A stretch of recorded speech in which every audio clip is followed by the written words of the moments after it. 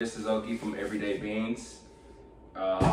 This video, it's been a long time since I've done a video.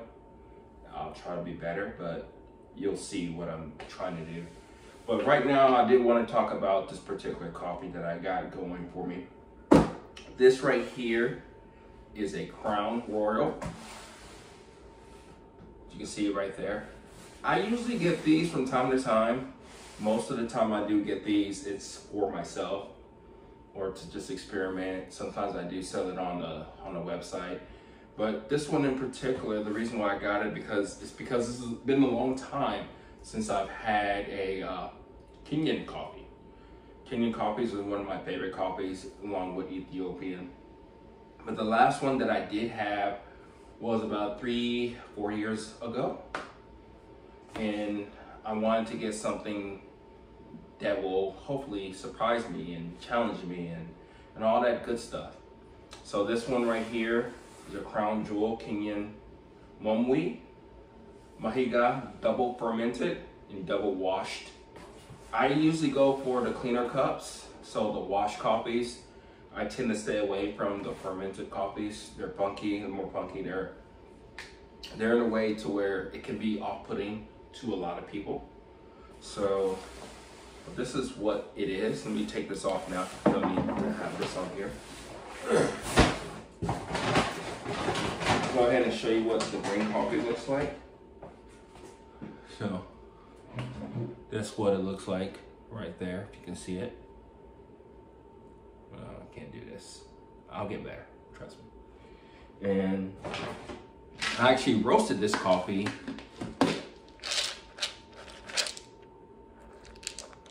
a couple of weeks ago. It's been about a month almost.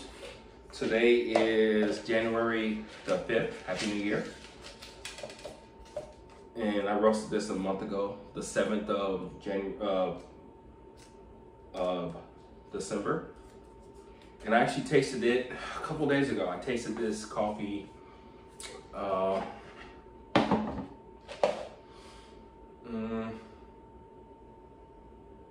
I think it was almost a week ago, a couple days ago. And truthfully, I wasn't too happy with it. I did my roast degree to see what I'm working with. And it was just a quick, simple roast, you know, nothing special or spectacular about the roast, the way I roasted it. But it's a 70 on the outside, 70 color, and in the interior of the coffee, it is a 66. So it's roasted relatively even. It's lighter on the outside than on the inside. So when I tasted this coffee, I had it with my V60 dripper. Let me bring that out for you so you can see what I'm talking about.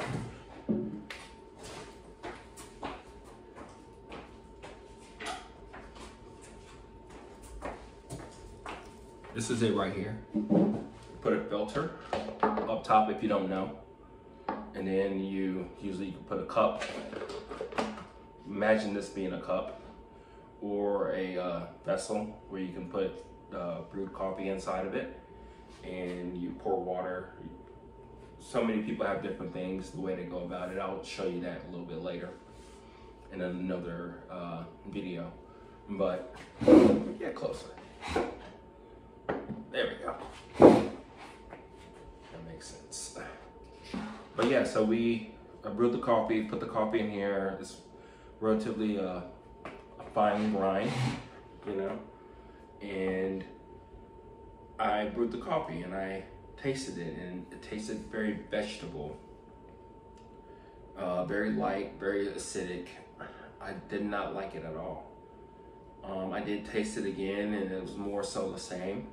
You know, and that's one of the reasons why I went ahead and roasted this coffee, or brewed this coffee 3 to 4 weeks later, because I wanted to totally degas.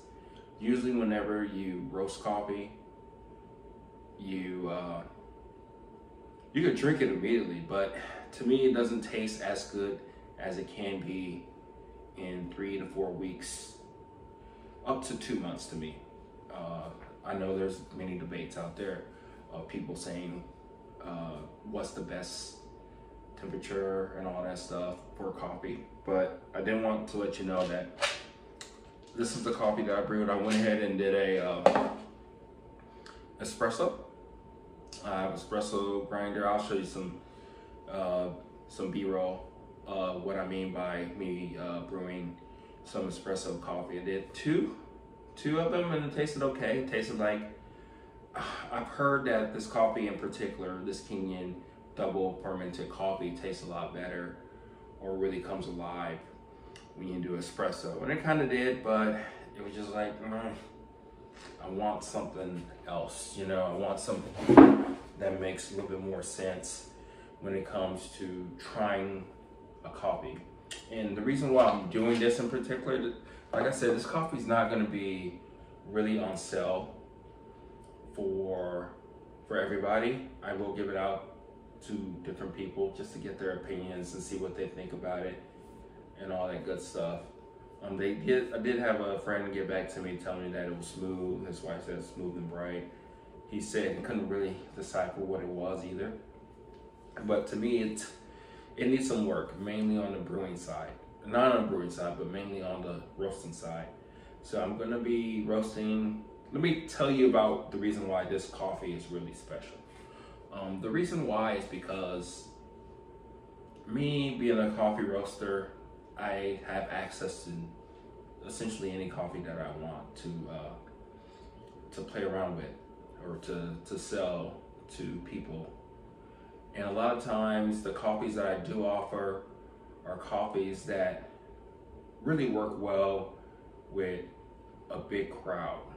It won't really offend anybody, so to speak. They're very approachable, you know. But in this case, I wanted to give you some type of insight into my thought process and the way I go about selecting coffees for my personal reasons, the way I go about brewing them. So we're gonna go through a long journey, not so much long. I only have 21 right now, relatively speaking. I have 21 pounds left, and I'll be roasting all these coffee on my smaller roaster. But we're gonna be roasting it different ways, trying different things, and then brewing it so many different ways. I'm also gonna be introducing different brewers that I use on the day-to-day to kind of give you an idea of my thought process of going through a real coffee journey with a roaster. You know, like, I don't know if other roasters really do this, you know, but I do want to give you an idea about why I do certain things, what my palate is looking for in a coffee, in different ways that I go about brewing it, even roasting it. And, you know, that's kind of like the whole process. And I think that's very important to you, because a lot of times when I do have a big batch of coffee, I kind of do this anyway, because I want to understand the coffee. I want to see if it's going to gel with my clientele, you know. And even if it's a coffee that's very natural or approachable to many people, I still go through this process of roasting it different ways, brewing it different ways, so then I can give you a better understanding of what you will get in a cup. You know, I don't want to really be the person to be like, this is what you're going to taste in a cup. No. We are here to learn and grow and to explore together, you know. So that's what this is all about. So like I said, all this stuff, me moving my hands randomly and all that good stuff, I think that will get better. It should get better. I'll fix up the place and all that stuff so it looks a little bit more appealing. But I think my biggest thing is to try to get back to people, to create some type of real community. That word is very lost on me quite a bit, because people throw it out a lot of times. But I do really want to create some type of community where people can come and talk to other like-minded people about coffee, about rituals, things that they like to do. And this is not going to be like a stuck up type of situation. Tell me about your brewer too. Tell me what you like about it, what you don't like about it.